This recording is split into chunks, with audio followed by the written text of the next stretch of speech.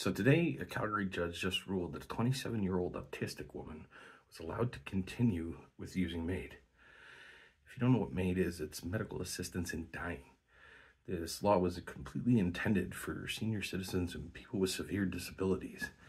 If you look at justice.gc.ca, it states right on there that this is only for people who are already going to die. They simply can't take care of themselves anymore, and they don't wish to live out their life as it is anymore. Now, this woman is a young 27-year-old autistic woman.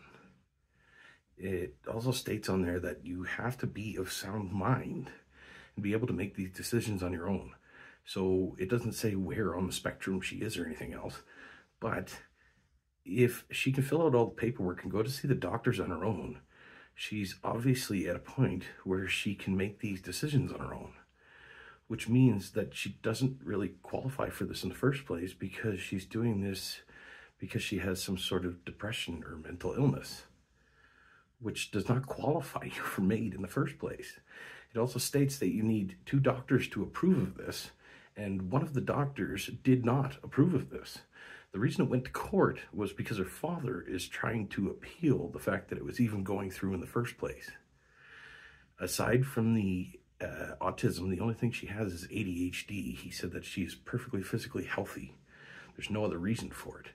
So either she's on the end of the spectrum where she can't make these decisions on her own, which would have meant that her father would have had to go with her and help her with all the paperwork and everything else, or she's on the end of the spectrum where she can make these decisions on her own, and she doesn't qualify for it, and she didn't have the approval of the 2 doctors that she needed in the first place. So how can a judge even rule in favor of this to begin with? She doesn't qualify for it in the first place. There's been some controversy as to whether this actually should qualify for depression and other forms of mental illness. But as of last year in February, this was actually prolonged and pushed through until this month, the 17th of this month. That was only 8 days ago, so they haven't had a chance to update this or go through it or revise it or anything else yet. But as of right now, A, she doesn't qualify for it, or B, she's not of sound mind to make these decisions on her own anyways. So how can the judge possibly make these decisions for her, or rule that she should be able to make these decisions on her own, or that she even qualifies for it? What is this world coming to? Everybody can just go out and say, hey, doc, take me out.